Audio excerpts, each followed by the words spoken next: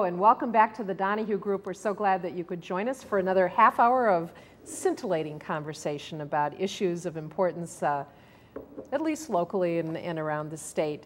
Joining me today, former State Senator Cal Potter, also former Assistant Superintendent of Schools for Library Services.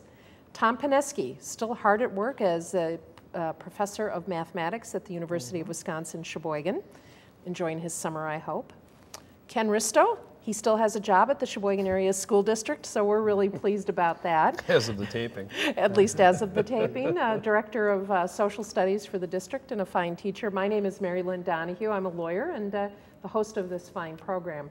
We're going to talk today about issues in the city and in the county. It's been, as always, don't we live in an interesting place? But it's been an interesting time. I thought we would just start out with what I think is one of the gutsier moves of the Sheboygan Press in recent history, which was to publish, quite publicly, the salaries of about, what, 40 or 50,000 people. It just seemed that way. Your salary was published. My salary was in there. My salary was in there. And of course, Cal, you're in retirement, and you know, I just claw privately for whatever little bits and pieces I can get here and there. So there's the one advantage to the private sector. I forgot what you make. I think I remember what you make. So how do you feel about that? I canceled my subscription within 15 minutes. All right. No. I have no problem as a public servant having the taxpayers who are paying the freight know what the beginning salaries of teachers are and see the salary schedule, what we pay people, what the top of the schedule is. I have no problem with them finding out the range which we pay building principals and administrators. I have no problem with them publishing Joe Sheehan's salary because he negotiates that one-on-one, and there isn't a salary range. And beyond that, this is just the news. In my view, this is the Sheboygan Press trying to sell newspapers. And if you're that desperate to sell newspapers, you're obviously, you know, a dying dinosaur in the tar pit of history. And we'll wave goodbye to the Sheboygan Press in a couple of years because this is just a desperate act of a desperate institution. I think it's a dumb business decision.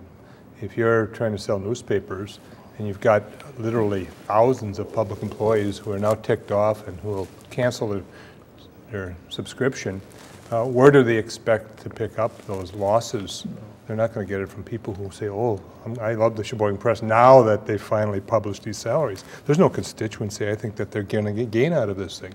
So they're just going to promote ill will amongst a good segment of our public sector who are good, hardworking people and have them cancel, and they're going to be sitting there with fewer and fewer subscriptions. So I really don't see what their motivation was other than the real boneheaded decision that this was somehow in the public good. You know, one of the rationales they said was, well, these are people paid for by the people don't have any choice, they have to pay through the taxes. Well, every time you turn on your light, you don't have any choice about Wisconsin Power and Light. Why don't you publish the oligopoly salaries of theirs, or possibly Webco or Wisconsin Public Service when you heat your home? You want to see some salaries. Some of these corporate salaries are six figures. You'll make the public employees blush as to what some of those folks get. But nobody talks about some of the other salaries we have to pay that we don't have any choice in. So I'm not so sure that this is the great public service issue that they say it is. And most of the salaries were higher than mine, so I was a little. I only worked 36 years at the University of Wisconsin-Sheboygan, and the university system, it got touted as being very efficient. Yeah. So my salary was lower, and I saw another person who I know applied for a part-time job at the campus maybe 3 years ago, and now I saw her name at LTC. And she was making maybe 4,000 less or 3,000 less than I was. I thought, oh, and I just have 37 years, and she's got one. I thought, oops, well, whatever. Well, now here's the worm that starts to crawl through the wood, because I think your points are well taken, your points are well taken, but I, for one, at least until I got kind of bored or just sick of following the lines, I with great interest read through some of those salaries. And I mean, it is just that sort of human nature to want to know what other people are making. And we haven't used the word oligarchy on this show before, and or the the descriptor that you used, but I think your point is well taken as well. I'd pick a fight with you, Ken, on the specific amounts. My own feeling is that people who are not in policy-making positions, who are just everyday working people, probably deserve a little bit more privacy, quite frankly, than the press gave them, simply because they aren't policymakers. Once you start getting into a policy-making position, whether you're a principal or the coordinator of an assessment curriculum developer of Are you searching for my title? Yeah, I could search for your title for a good long time and never find it. I'm the only specialist in the district. A specialist. I'm a specialist. A specialist. Unique. Yeah, I thought that was just for insects, but in any event, once you get into those kinds of positions, to be honest with you, I think it's fair game. I think that, and I have no problem with attaching a name to the position, but if it's a school secretary, for goodness sake, or a brand new teacher, or even a teacher who's been in the district for some period of time, I guess to me it is that sort of curiosity that does not bring out the best in all of us, as I'm reading through and saying, aha, oh, Yeah, just came across it. Of course, I looked at the highest salaries, and I went the top 5 or top 3 LTC. And then you could think, okay, that's an appointed board. They have taxing power, and they're not accountable. Is that going to be subject to change in the future? May or may not be. Yeah. Yeah, so that's what crossed my mind. But overall, it seems to have died. I mean, there hasn't been any ongoing. I was surprised that there wasn't a lot of people who make Walmart salaries writing back saying, I don't make this, I covet them, and I think they shouldn't make that. I think maybe the press thought that's what they would generate, as a lot of letters to the editor, but it sure is indeed very quiet as a response. Yeah. So I don't know if it was worthwhile or not. And I hope it was accurate. I know that in many cases that some of the state newspapers have used to do that with state employees, and sometimes they would, in some positions, include benefits, and in others not. And sometimes, a cursory reading of these was not a fair comparison, because the data they got sometimes indeed included benefits. And in the private sector, we generally don't talk about people's packages that they have, retirements and others, as part of the pay. We say they get so much per hour, their salary is so much. Yeah. Also, I thought that the years of experience was potentially misleading. Sure. Because Yes. Chief Kirk has not been the police chief for 28 years. I was on the Police and Fire Commission when we hired him, and so it's less than a decade, and certainly not to take away from the fact that I'm going to presume he has 28 years experience in the police department. But people just reading those things casually may have drawn conclusions that weren't substantiated. So the district numbers were all over the board. I mean, they gave me credit for 3 years of parochial school education, so I'm not sure we had a violation of separation of church and state there. But but on the other hand, one of my colleagues didn't get recognition for the years she served in a different school district. And so there was some real variation. Some administrators who worked their way through the ranks, more like Kirk, their years were added in there, even though they were only in those administrative posts for a couple of years, and so on and so forth. So there was, the years were, the numbers were fairly accurate from at least what I talked to people about. I didn't look at the list because I thought it'd be really hypocritical of me to read the list after complaining about being there. But I did get one telephone call from a concerned anonymous taxpayer. It seems that most concerned taxpayers are anonymous, wanting to know why I was paid more than most teachers, and then I had explained that I have an 11-month contract as opposed to a 10-month contract, and he thought that was reasonable, and I was so pleased that he thought that was reasonable. Yeah, when you're up front with them, sure. Yeah. Well, and that wasn't, of course, mentioned, or that isn't discussed. And sort of administrators, some have 12 months, some have 11 months, and you've got all those kinds of variables as well. Exactly. Different responsibilities. Our elementary principals, some of them have responsibilities beyond their building, and then some of them don't. And so it gets to be like an apples and oranges situation. And to its credit, I think the press did indicate that there were not clear, that the comparative information might be somewhat misleading from position to position and so forth. But that was fun. You keep the page, you sit down at dinner. Whose salary? They teach in the school system. Let's find them. Who's teaching at the UW? Let's find them. Except for Ken, you know, who's purer than all of that. So Didn't look at it. I was. But just by listening, I could figure it. I mean, people would tell me. Where Yeah, I was. sure, yeah. Just bless you. I think that is so principled. I'm impressed. So, and the rest of us can fill you in because I have them all committed to memory. By the way, I don't. By the way, just for the record, I don't make policy. Well, that's another argument. Okay. He renders opinions. I share opinions which are usually ignored. Well, Provide input. Just when you thought it was safe to take out construction bonds for the police station, that was just an interesting couple of weeks. Now, a lot of this happened when you, Tom, were in Germany with the mayor. are you suggesting a connection? No, Oh, but okay. the- I don't recall. Well, we mean, didn't have a council meeting or anything. well, that's true. That's true. while I'm he sorry. was in, Do you think there's a connection there too? Yeah. You're not here. We don't have a No, council. the mayor was there in Germany, and Oh, I don't think okay. they had a council meeting. Tom and his spouse were on the mayor's trip to Germany and Italy, and maybe we'll have a chance to talk about that a little bit. And I apologize, that did come right after you folks came back, and Alderman Boren, newly elected, introduced a resolution to set up a study committee relating to Act 40, which is a recently enacted legislative provision which lets municipalities, if they have contracted with a county law enforcement agency, to eliminate their police departments. So apparently in other parts of the state where there was some discussion about eliminating police departments, the conclusion was drawn that you couldn't do it. That statutorily, if you had a police department, you had to maintain a police department. So Act 40 is all about the business of how you can, in fact, if you contract for other services, dismantle your police department. It was a very interesting I think time. Boren walked into it. He gets this surveyed and says, oh, people would like to see them combined or save money, and so he introduces the resolution, and voila.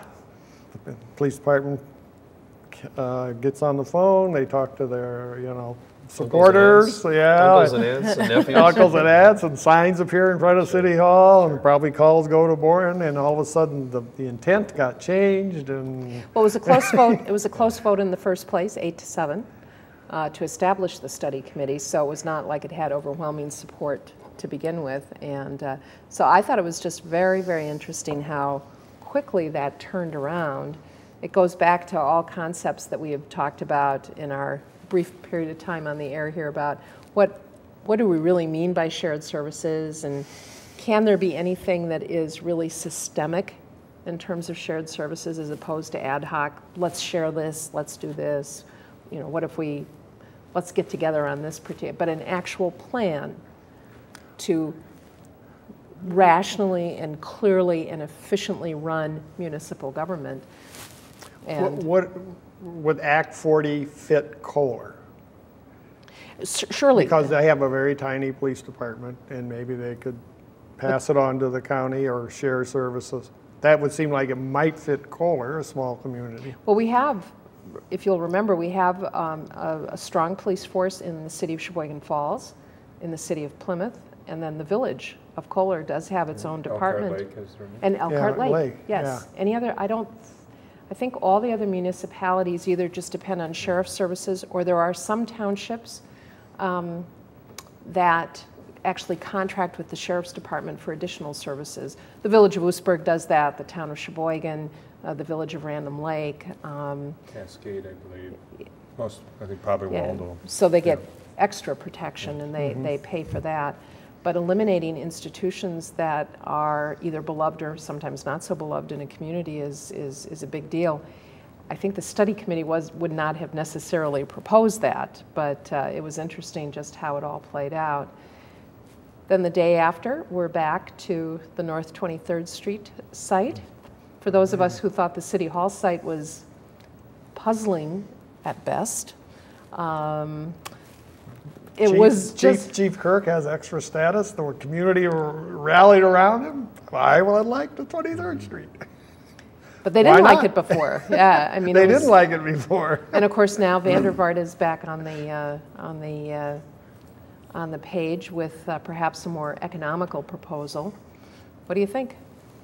I think timing is going to be a major factor here. I think what has happened is that people are analyzing that downtown site as not being the ideal for a police department. If you want a firing range or you want cooperative operations with the sheriff's department at some time, if it's garage facilities or whatever, there's no room down there. You hardly can build a city hall in that site, let alone add on to it.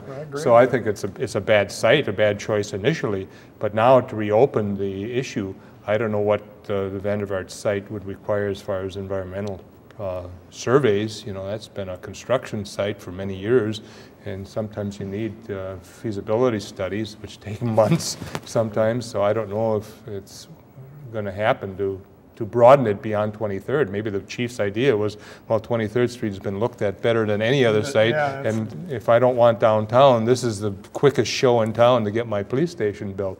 Mm-hmm. Well, and I think the North 23rd site certainly came in first in terms of all the criteria that were set out in terms of the best location. And it's interesting stuff. I think the council is taking a bad rap for looking at kind of reopening the issue. Let's decide it, you know, all over again. Well, Bob Latree, I think, spoke at the council, or the committee of the whole, or the council meeting, and said, first it was Sheridan, then we got some new public officials, then we rescinded Sheridan, then we had this study, we had so many, then we decided to vote down 23rd Street, then we voted down Vandervaart, and then we voted the City Hall site. Now we're turning away from that again and going back to 23rd Street. Where are we? You know, you vote down one and then you don't vote it down. Well, we've had a change in the city council, so there are people who probably want their kick at the cat. They've got strong views, and it's a new day.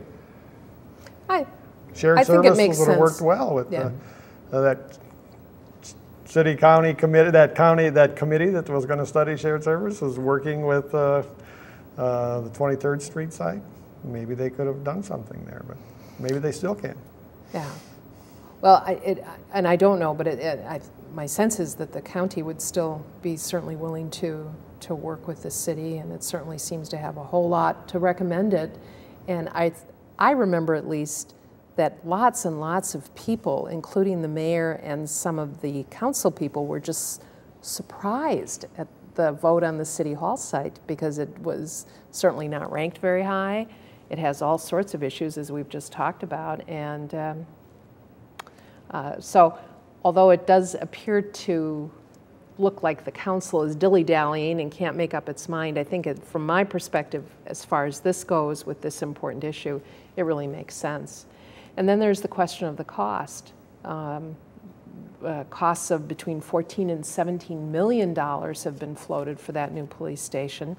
One of the advantages to the City Hall site, I think, just because it would have had to have been so small, is you'd keep it more in the $7 to $8 million range, which I think is, frankly, I'm not even sure the city can afford that, but I think it needs to find the money for that. But the cost of the station, I think, is going to be the next huge problem. You get the site, and you pay for the site, and what's left to build? So then there's going to be renovation of City Hall, because if they go out to North 23rd, they'll obviously want to renovate City Hall, because other offices want to expand. The planning department will probably want to move back in. And the city attorney's office. Space behind it where the police garage was. So. Yeah, so there's going to be renovation costs there. Right. Yeah. Exactly. So they need a little bigger plan instead of just. And I don't know about you. Just the police department. That's absolutely correct. But you walk into City Hall. It's not a pleasant building. I mean, it doesn't scream out Gemütlichkeit. Thank you. It doesn't scream out welcome. Yes. Bienvenuto.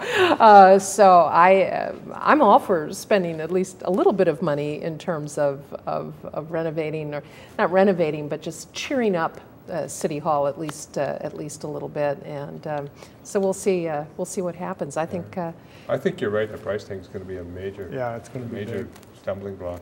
You suppose they'll want to go to referendum? I don't know, unless they change this. You could do it in September. Weren't they looking at naming rights for city facilities? Maybe, Yeah. maybe we could Okay. name the police station. I see as we sit out here now, the Acuity IT Center is beginning out here. Yes, it is. And I think a gorgeous tree came down, if I'm not mistaken, but it's an exciting building. It's a very wonderful. It's going to be nice. It's, in a year, it's supposed to be up and operating, so we're looking forward to it. Yeah. The library is coming over from its current location, and that'll be part of the facility, plus more computer rooms. And we have this compressed video. These are video kinds of classes between the sites, and so there'll be more of those, so we can host those. And that will enable us to bring more education courses into the campus. So that's going to be nice. What are they going to do with the existing library then, Tom? And that's going to be remodeled too. And I haven't looked at the plans, but some of it will be classrooms, some of it will be conference rooms, because we are getting short on conference rooms. And maybe part of it will be used by the students also, 'cause they need space also. Okay. So Not wanting to forget about the students. students who pay the bill. There you go. They pay the bill. At least That's part right. of it. Yeah. But it'll be a very neat building, and Acuity was very generous. Well, Tom, wasn't there some suggestion or some talk on the floor of the council of exploring the issue of naming rights? Wasn't Mark Hanna starting, he Yeah. put it in place over in the Sheboygan Area School District, and Big time. I thought there was some effort. I think he was discussing, I mean, wasn't he? For companies? For companies to name certain types of public And areas. it's one thing to, have a gym named after you, but a police station? I'm not sure. I'm not sure. I'm holding my tongue because I thought maybe we could name it the Mooth Police. Now we're going to get kicked off. Now we're going to get kicked This off. is the end of the show. Great potential. Painted All right, squad cars. you two just stop it right now. I was thinking along those lines too. There are three of you. Yeah, here we go. That had never even occurred to me. I can just feel myself getting red, just considering it. Ice cream truck, so we could have a bullhorn on the top. All right, enough. I just think we could name the fountain after over in the public library. Dear listeners, as you can see, no control a bath. whatsoever. All right, moving right along. One of the interesting pieces of the public comment session during the Act 40 discussion at City Hall was Dulcie Johnson's fairly impassioned speech presentation about residency and how, surprisingly, the fairly large number of city workers, police, and firefighters who live outside of the community. I know that there are certainly two sides of the story in terms of whether that's a good idea or a bad idea. Dulcie was charged up when she made the speech. I thought it was quite articulate. What are your thoughts? Well, she was on the council when we voted to drop the residency requirement except for department heads. I had lost twice at it, bringing it to the council, and the third time, Terry Van Ackern was on the council, we agreed that certain people who make decisions have to live in the city. So that's police chief, fire chief, director of public works, the planning director. Yeah. They make decisions affecting the city, so we don't want conflicts of interest if they're living outside the city making decisions to affect the city. And then we said anybody else could live where they want. And the reason we adopted that, employees had relatives who lived in the towns, maybe a mother who lived in the town. All of a sudden they would like to live there next to their mother, but then they would have to give up their job at the city. So they would rent a fake room saying this is my residence in the city, and then go live in the town with their family and relatives.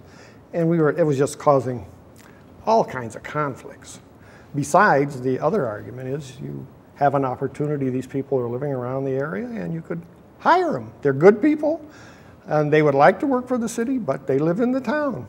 They are not going to move to work for they have the skills to work. Mm-hmm.